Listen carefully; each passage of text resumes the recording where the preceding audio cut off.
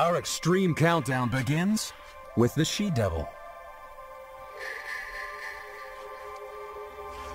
This Tasmanian devil is pregnant, and she's collecting bedding for her underground lair.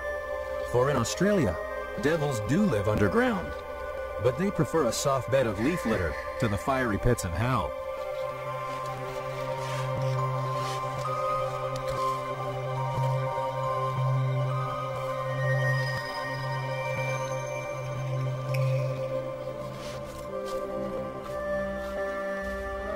But no matter how soft the bedding, giving birth appears extremely uncomfortable.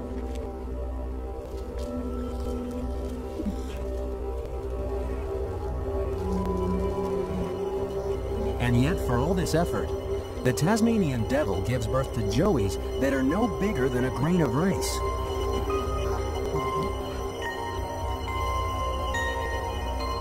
Imagine if we gave birth like a she-devil.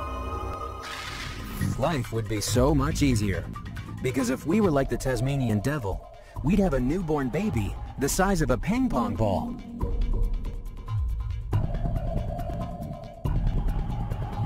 How'd you like to deliver a baby that weighed 7 grams?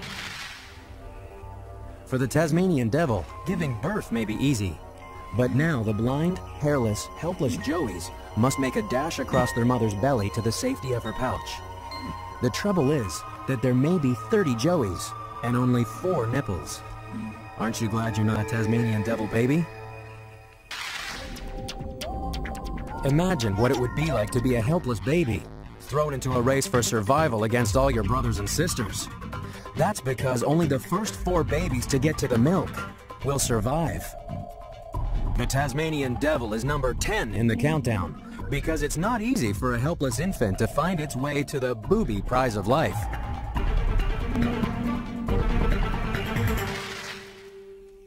For the winners, life is good. For the losers, life is short, because the she-devil will eat the babies that didn't make it to the safety of the pouch.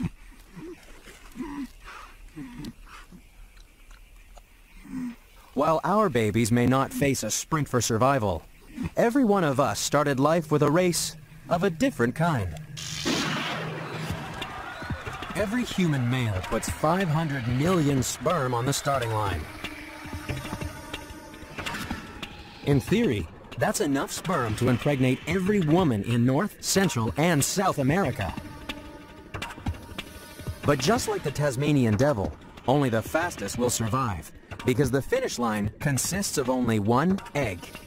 Only 1 sperm will make it. All the rest will die.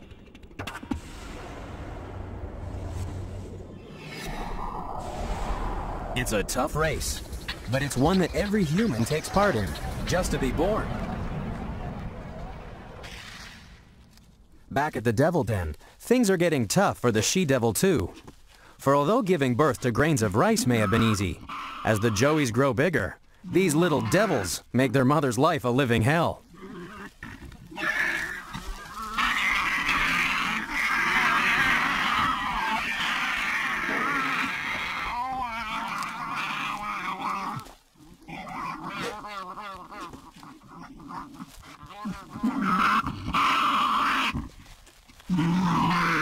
She has to put up with these little imps for 28 weeks, which would be enough to try the patience of a saint, let alone a devil.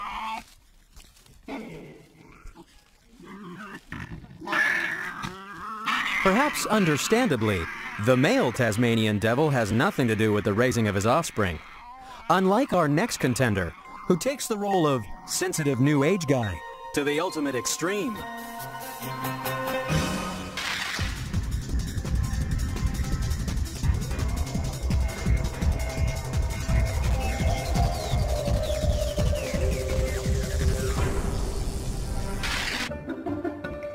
When it comes to births, usually men are pretty useless. Congratulations, gentlemen. The stork has just delivered your baby. Yours, Mr. Williams, weighs 6 3/4 pounds. And yours, Mr. Smith, 9 pounds. Now, if you'll step out through the nursery window, you can see your baby. But there's one animal that changed the role of fatherhood forever. The seahorse is number 9 in the countdown, because this most unusual fish has a most unusual way of giving birth. It all starts off as normal. Boy fish meets girl fish and they form a pair bond. It's all very romantic because they're completely monogamous and share everything together. But then, the female seahorse goes on the world's most extreme form of maternity leave, as Kirsty Forsgren from the Long Beach Aquarium explains.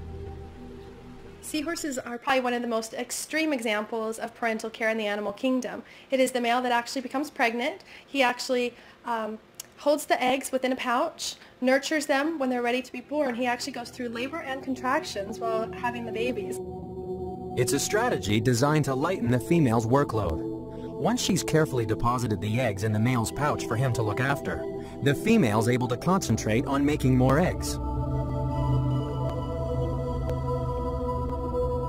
After the female gives the eggs to the male and he's incubating them, these animals form monogamous pairs, and the females probably stay around to give moral support to the male. She's got him pregnant. She wants to stick around, make sure that her offspring are born. The seahorse is number 9 in the countdown because after a month of being pregnant, it's the male that gives birth.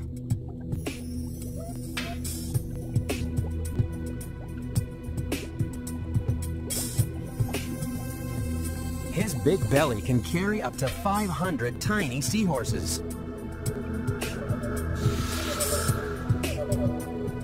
It doesn't matter if you're a seahorse or a human. Being pregnant isn't easy. Carrying a baby places all kinds of stresses on your body. Unlike seahorses, human fathers have never been able to really experience the physical demands of pregnancy. That was until the invention of the empathy belly.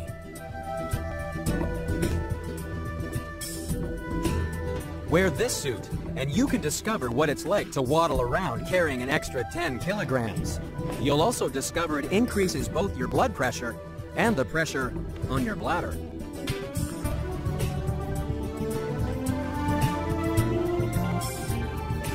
Wear an empathy belly for a week, and you'd quickly develop a new respect for both pregnant mothers and male seahorses.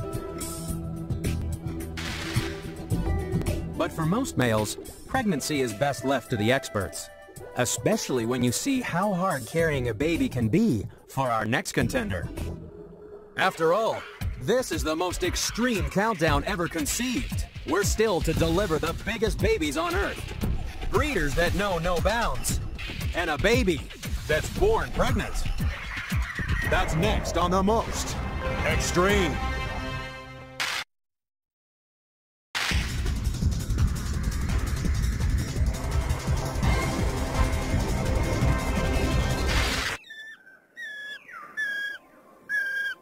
The kiwi is the strangest bird in the forests of New Zealand. It only comes out at night. It can't fly, and it's the only bird in the world to have nostrils at the end of its beak, which is extremely useful when it's digging for worms. But the kiwi is number 8 in our countdown because everything about its reproduction is extremely difficult. Even the moment of conception is a tricky balancing act when you have no wings.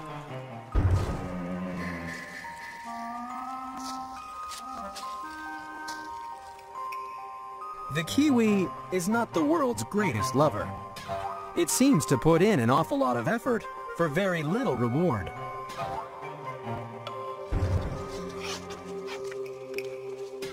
But these bad lovers are great layers. The kiwi produces one of the largest eggs in the world. It takes up an awful lot of room inside a little bird.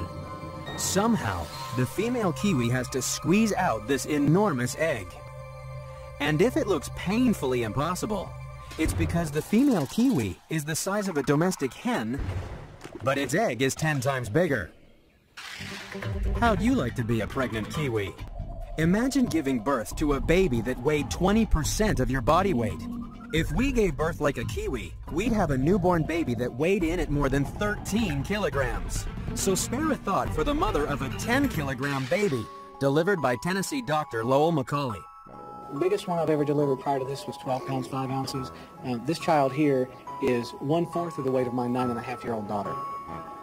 This is a big child. He may be big, but he's still not as extreme as the kiwi. That's because the kiwi's hard labor doesn't finish when the egg is laid. Now it has to be kept warm for nearly 3 months. And since the female is completely exhausted, it's up to Dad to incubate the egg.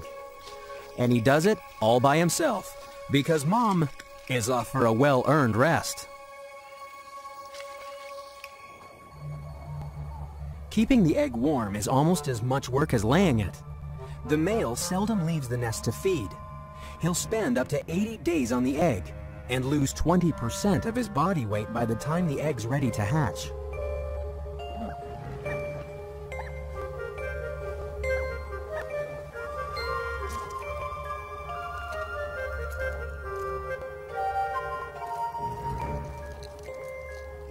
So why does the kiwi put so much effort into one huge egg? Most birds lay lots of small eggs that produce chicks that are helpless for weeks after hatching. But the kiwi chick is able to look after itself in only a couple of days. The parents' long struggle with the egg means they don't have to spend any time looking after an unruly teenager. By comparison, humans are very slow developers. It can take years for our babies to leave the nest. But thanks to the massive eggs, the kiwi's big babies are able to look after themselves. Size may be important to the kiwi, but next, we'll meet an animal that favors birth on an even bigger scale. We've witnessed 3 amazing births so far on the countdown, but there are still another 6 to arrive before we can name the most extreme breeder on the planet. Coming up, we'll be the judge as we count down to find out who really is the most extreme.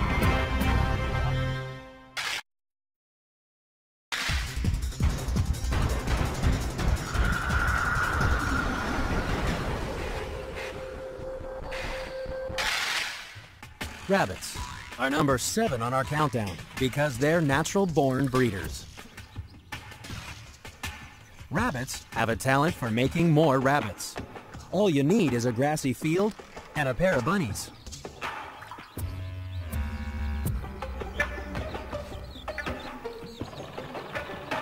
If conditions are favorable, rabbits can start a new family every month. And they can do it over and over again for at least a decade. Imagine what would happen if we started to breed like rabbits.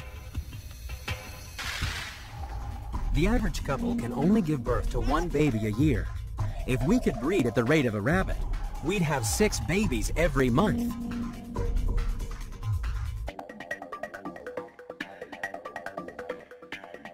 And it would only take 6 months before those babies can get pregnant too.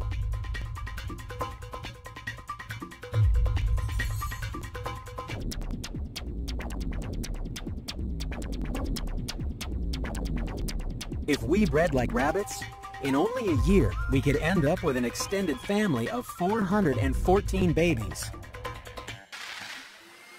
So why can't we give birth like a rabbit? While rabbits lay multiple eggs every month, we can only produce 1, and it takes 10 times longer to develop. After 38 weeks in the womb, the baby is becoming a tight squeeze. After all, they're 600 billion times bigger than they were as a fertilized egg.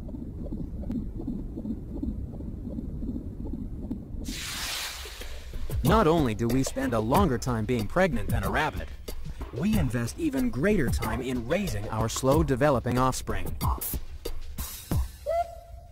The rabbit only needs to visit her baby bunnies for 10 minutes a day.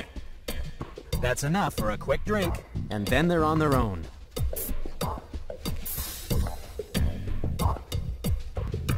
But some humans turn raising bunnies into a full-time job.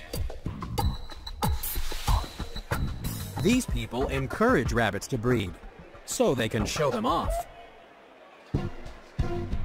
Rabbit breeders have taken control of rabbit births.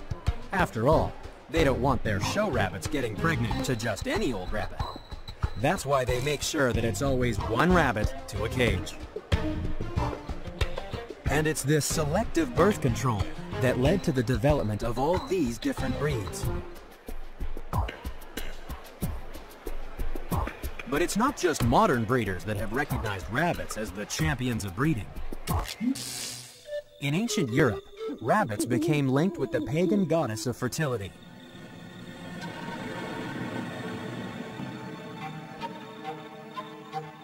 Her name was Iastra. Every spring, she hired bunnies to deliver eggs around the countryside as a sign of new life and rebirth from the harsh winter. While belief in pagan rituals may have faded, the festival still remains. It's just that we changed the name from Iastra to Easter. And now the bunnies are made of chocolate. But some people are sick of the sight of them. In 1859, an Australian farmer released 24 English rabbits onto his farm. Within 6 years, 24 rabbits had multiplied to 22 million.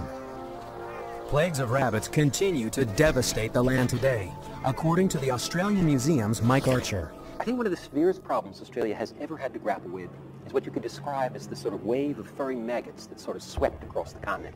Rabbits. It was probably one of the most profound negative influences to have ever hit this continent. No wonder some Australians want to find a replacement for the Easter bunny.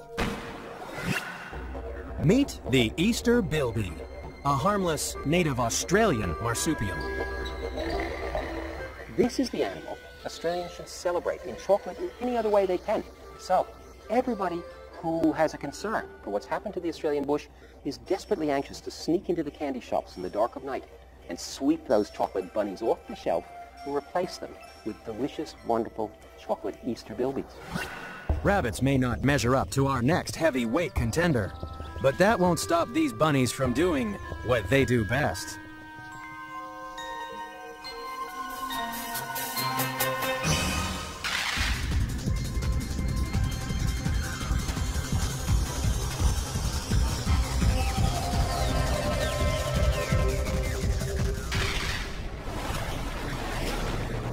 Making a splash at number 6 in the countdown is the whale.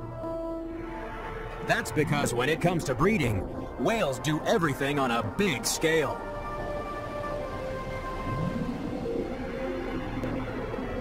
Even before the birth, some whales will swim more than 6,000 kilometers to reach their favorite breeding ground.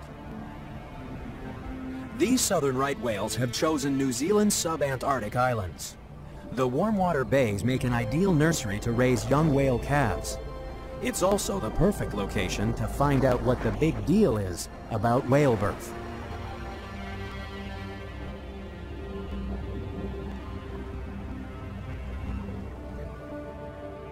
For a start, a female southern right whale is pregnant for an extremely short time. The fertilized egg of a southern right whale only needs 12 months to develop into a 900-kilogram calf. Yet it takes one of our eggs 9 months to grow into a puny 3-kilogram baby. It's hard to imagine a single egg growing into a baby the size of a small car. At least humans can watch their babies grow, thanks to the invention of the sonogram. Sonograms are sound pictures, painted by a medical probe sending out ultrasonic sound waves.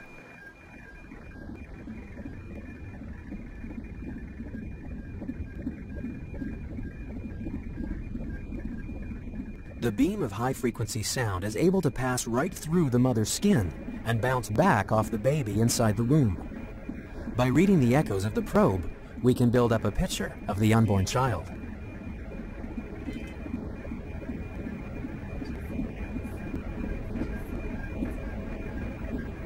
Imagine if we could give a right whale a sonogram.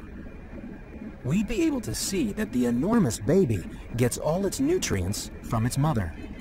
Growing such a big baby in so little time puts such a tremendous strain on the female whale that it's no wonder she only gets pregnant once every 3 years. And unfortunately for this mother, life doesn't get any easier once her baby is born.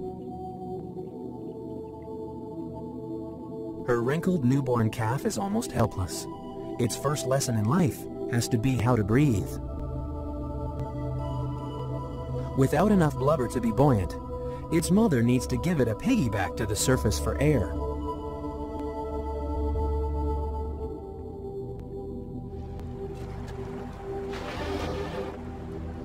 Once the calf starts breathing for itself, the mother's work really begins. That's because baby whales drink nothing but mother's milk. An awful lot of mother's milk. In fact, a right whale calf will drink more milk in a single day than a human baby drinks in a year.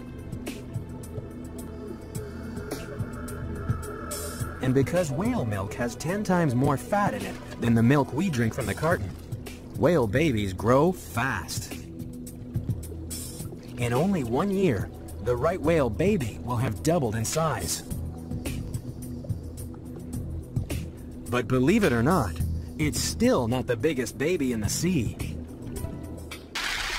The blue whale is twice the size of a right whale, and its calf is the biggest baby on the planet. It's a hefty 3 tons at birth, but it grows fast.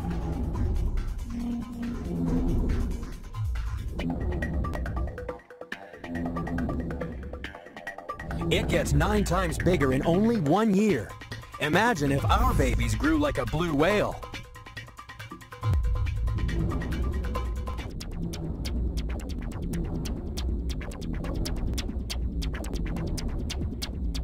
On their first birthday, they'd weigh 27 kilograms. That's the size of an average 10-year-old. Whale calves may be extremely large, but there are still 5 other contenders that are more extreme. The whale is only number 6 in the countdown, because coming up, we'll push on to the most bizarre births in nature. You'll discover why this pregnant toad really will make your skin crawl. And what have these quadruplets got in common with this armadillo? Find out next on The Most Extreme.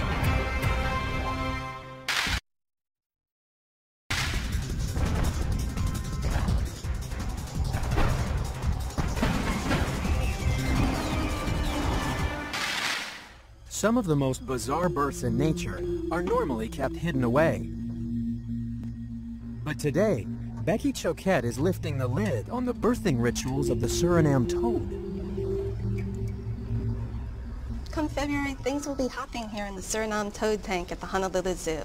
Dwayne and Darla will be feeling romantic and going through their mating ritual, and hopefully, in the months to come, we'll have lots of little baby Suriname toadlets. Suriname toads have a wonderful romantic mating ritual. They spawn like most frogs and fish, and what happens is when the female is full of eggs and receptive, the male will court her and he'll grab her around the waist in a mating embrace. And while they're in this embrace, they'll swim in circles upside down in the water. So the couple is going to go like this. When they hit the top of the circle, she's going to release her eggs and he will release his sperm, so they'll be fertile. Then as they come down at the bottom of the circle, she'll catch all the little eggs on her back, and the male will kind of help tamp them in with his hand. And then hormonal changes in her body will take over and cause the skin of her back to swell up, mostly covering the eggs, leaving just a little spot on the top.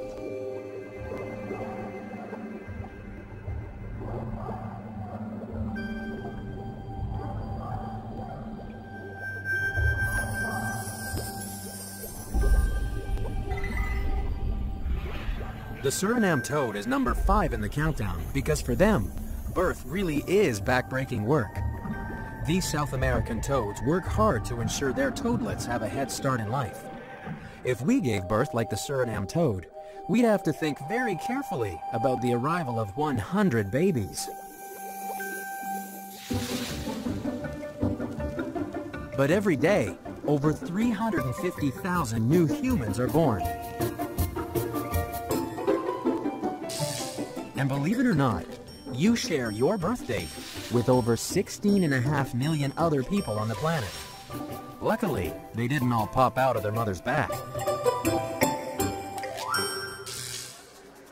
It's uncomfortable enough having a baby in your belly, so imagine having 100 on your back. You'd definitely like to be able to accurately plan and postpone your own pregnancy, just like our next contender.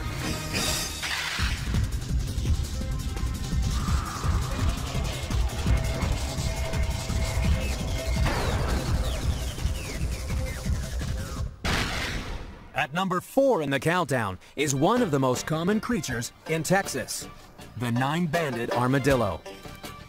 It may not be able to roll into a ball like its 3-banded cousin, but it can perform some rather remarkable reproductive tricks. To uncover the armadillo's extreme secrets, we have to go underground.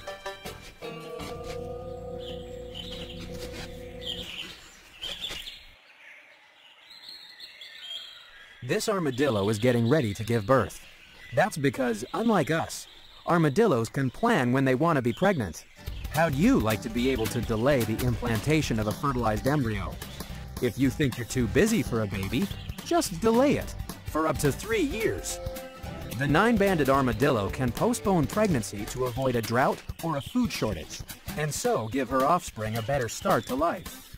It's a nice trick, but there's something even more extreme about this pregnancy.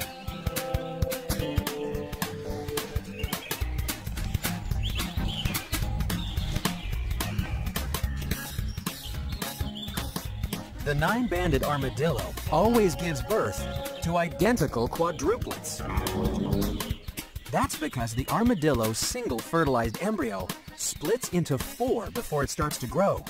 So armadillos always have a family of 4 males or 4 females, and they're always genetically identical.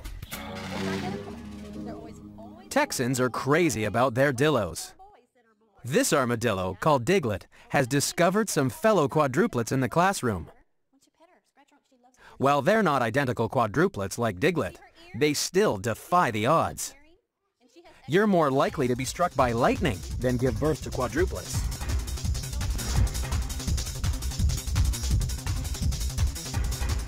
And while quadruplets are still fairly rare, multiple births in America are becoming as common as Texan dillos.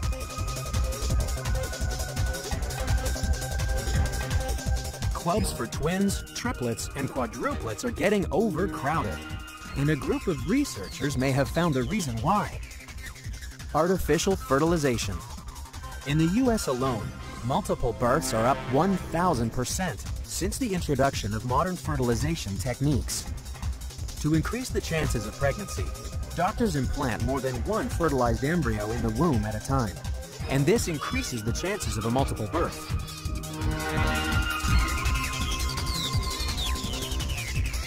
But the record for the most children born to one woman predates modern fertility methods by more than 200 years. Spare a thought for Mr. and Mrs. Vasilyev of Russia, who started a family back in 1725. Over the next 40 years, she gave birth to 16 pairs of twins, 7 sets of triplets, and 4 sets of quadruplets. That's a world record 69 children. Perhaps Mrs. Vasilyev wished she could postpone her pregnancies like the 9-banded armadillo. So far in our extreme countdown, we've seen multiple births, back-breaking labor, and 1 gigantic baby. But still to come are feisty females that don't need males to get pregnant. That's next on The Most Extreme.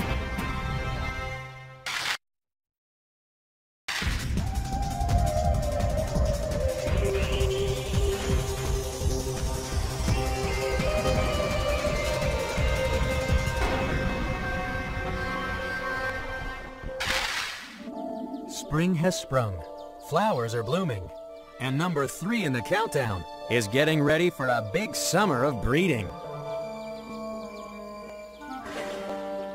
Aphids have a fast and furious lifestyle. After hatching from their winter state as eggs, they're ready to reproduce rapidly. Aphids can bear live offspring when they're only 5 days old. That's why they're one of nature's fastest breeders. One female cabbage aphid can have up to 41 offspring in her lifetime. If all her offspring survived, by the end of the summer, there would be a population of nearly a billion aphids.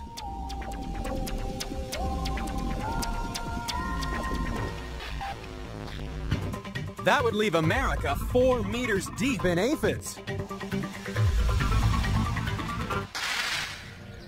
Aphids have to breed fast because they only live for about 3 weeks. So aphids are born pregnant. How would you like to be a grandmother as soon as you had your baby?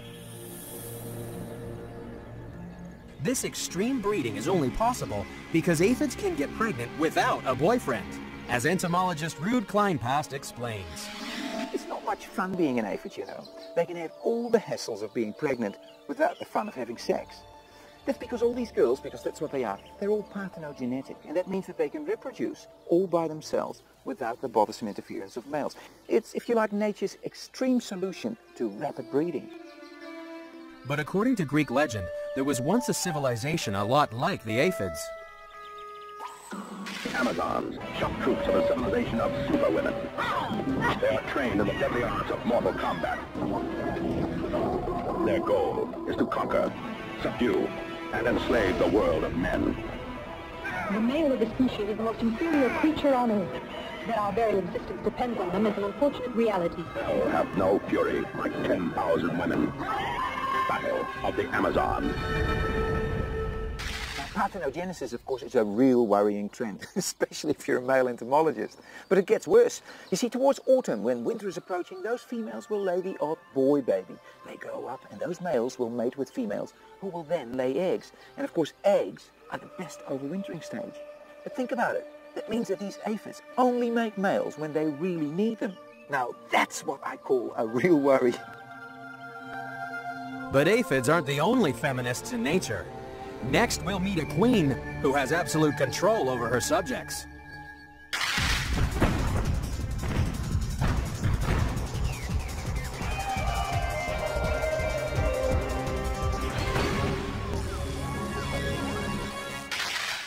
Our number 2 in the countdown lives inside a clay castle on the African plains.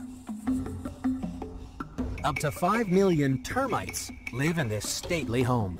But it's the termite queen who's really extreme. Extremely large, that is. Her body is so swollen with egg-producing tissue that she can hardly move. But then, she doesn't have to, because she's so pampered by her trusted subjects. All the workers in the colony are her own daughters. The queen gives them instructions by emitting pheromones, odorless chemicals that she uses to keep the colony running smoothly. And thanks to pheromones, the queen suppresses her daughter's fertility, meaning that she's the only female able to lay eggs. Lots of eggs. And that's why the termite queen is number 2 in the countdown.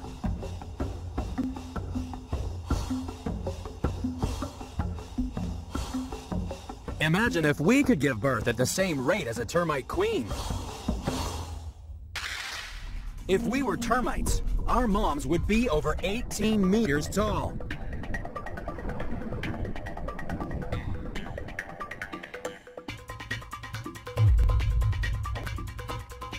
She'd be giving birth so quickly that in only 2 days, we'd have enough babies to fill Yankee Stadium.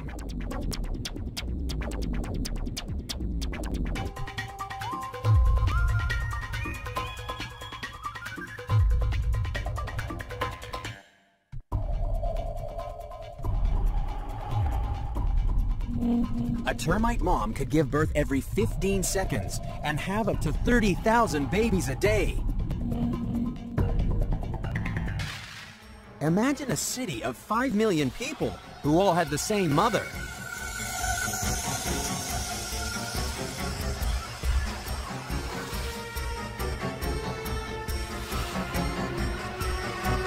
There would be no sex, because everyone you met on the street would be your brother or sister. You'd think only insects could ever live in a city like that. But there is one mammal that lives like a termite. Meet the naked mole rat. Like termites, mole rats spend their life underground, excavating tunnels that stretch across an area the size of a football field.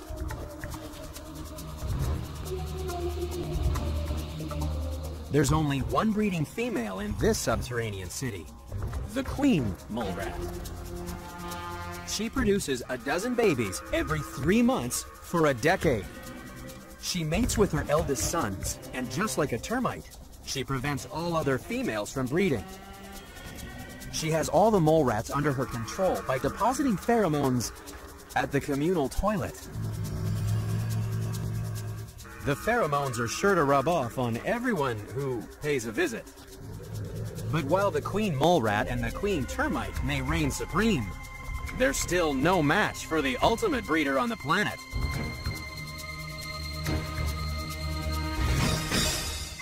We've seen the 9 contenders. They're the best of the best.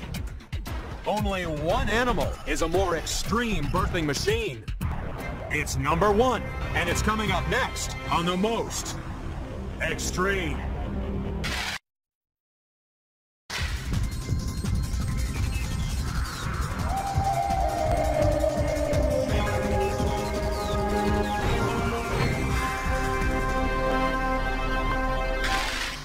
Somewhere in this room is the most extreme breeder on the planet.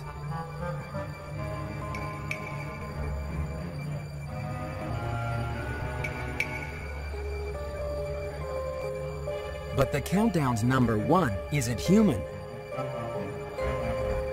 It's a parasite. Dining out in the gut of most mammals is the tapeworm. This parasite produces more offspring than any other creature on Earth. If you could give birth like a tapeworm, your children would fill the city of New York in 2 weeks.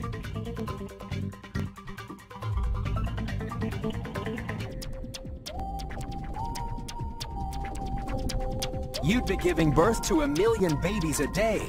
And if you're infected with a tapeworm, you probably do. Tapeworms are extreme breeders because they have more sexual organs than any other animal. Their body is a long chain of more than 2,000 identical segments, and each segment is almost entirely devoted to producing eggs.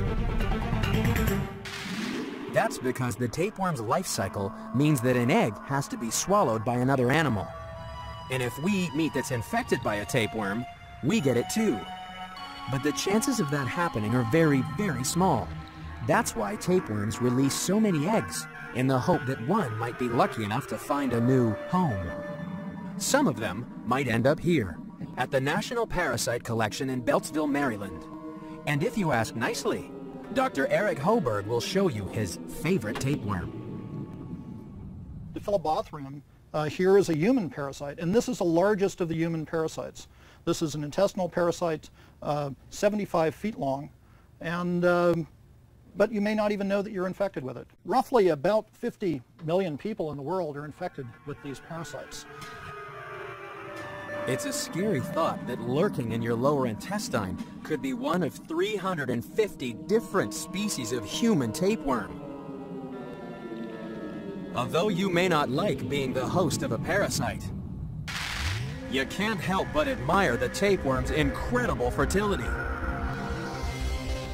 For when it comes to birth, the tapeworm really is the most extreme.